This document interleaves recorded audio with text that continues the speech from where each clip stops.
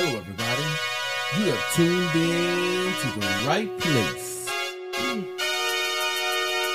Let's go! Let me tell you what time it is. Guess what, y'all? It's time for. Let me tell you what time it is. Let me tell you what time it is. Yeah. Let me tell you what time it is. Guess what, y'all? It's time for. Let me tell you what time it is. Let me tell you what time it is. Yeah. Good morning and welcome to Monday morning. This is the home edition of 2020 and today is May 18th, 2020. So again, May is moving on through. Next week is Memorial Day and obviously we won't be able to celebrate like we used to in bigger numbers. Enjoying each other's company, going to weddings and things like that. But we can still enjoy each other. Again, just because we are in somewhat of a solitude period doesn't mean that we disconnect from each other. Phone calls work just fine. A lot of us have those fancy iPhones, so you can FaceTime people. Duo on Samsung, Marco Polo. There's a lot of things that you can do just so that people can actually see your face. If you're cool with the neighbor, just go outside and wave at them. You know, we've also become pretty isolated from our neighbors. It's no longer the garage door syndrome where we now have a electronic garage door. We can just pull in there, let it close, and not have to see anybody. It's more of we just are not really wanting to be around people because we are taking the social distancing thing pretty darn serious, which is okay. But I want to get right into the message for today. I heard something yesterday, or saw something yesterday while I was on church online, and it was highlighted that at this time during the season we should be shining, not whining. So you can take that many ways. The way that I'm going to go ahead and take it is I'm going to take it as you should be using this period, the season in your life to get good at something. I told my husband the other week because he's been watching The Last Dance with Michael Jordan and everybody else. And I was like, I want to become a GOAT. And I asked him, I said, you think I can become a GOAT at something? And he said, yeah. So at that point, I've been trying to figure out what talent I can really hone in on, because obviously I can do a lot of things, but what talent can I hone in on where I can become a GOAT at something? So I have a guitar here, I have makeup here, I have wigs here, you know, that I can try to become great at installing and things like that. Gotta pick something, you know.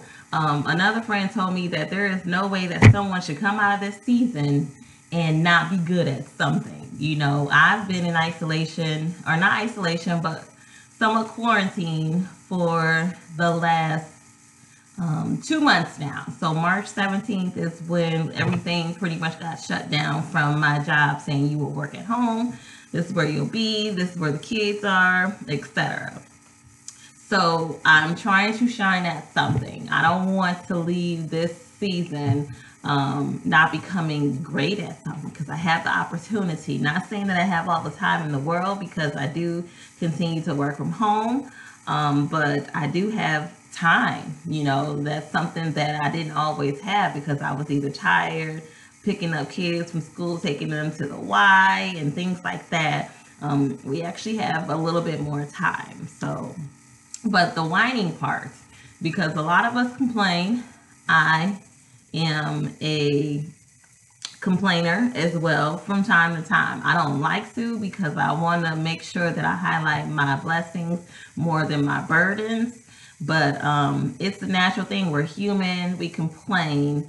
And sometimes that can overshadow what we're trying to shine in. You know, that whining can be seen as your negativity. And when that negativity pours on, sometimes it can pour on pretty darn thick. And we just have to be careful of that.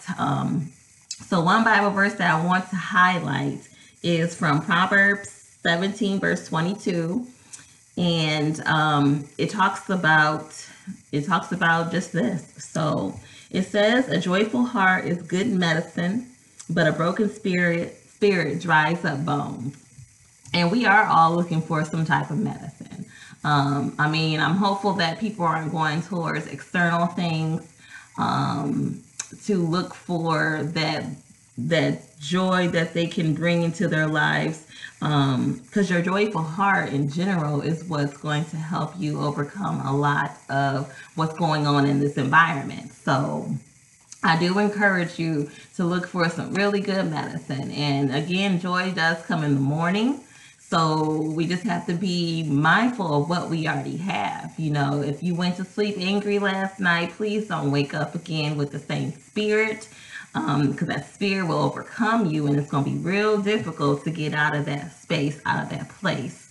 So I just wanted to bring that about, to start shining and stop whining. Just get good at something. I know that people are out there trying to write books, write songs. I finished a poem in like 5 minutes yesterday, which I think is really good. So, just start getting good at something. I know that we all have some type of talent that can be flourished into something magnificent. So I believe in you, so you should believe in yourself. At this time, we're going to go ahead and pray just so that we can start our day, start our way. I've already made it to my job. I came downstairs and sat at my desk. So I've already made it to my job that I'll be starting in a little bit. And that is my journey. So, dear God, thank you for today. Thank you for this Monday. Thank you for this Monday morning. Thank you for the ability for me to show Monday morning once again, Lord. I continue to pray, Lord, for all those who have so much against us, Lord, that we learn to be grateful in that time, Lord Jesus. This season is bringing about a lot of challenges. This season is bringing about a lot of change. But I pray, Lord, that the positivity, the positive vibes that we need in order to make it through those changes, in those conditions, in that new environment, that we do it for you, Lord. If we learn to keep you bigger than all that is coming against us, then we'll be all right. In your name we pray. Amen. Thank you.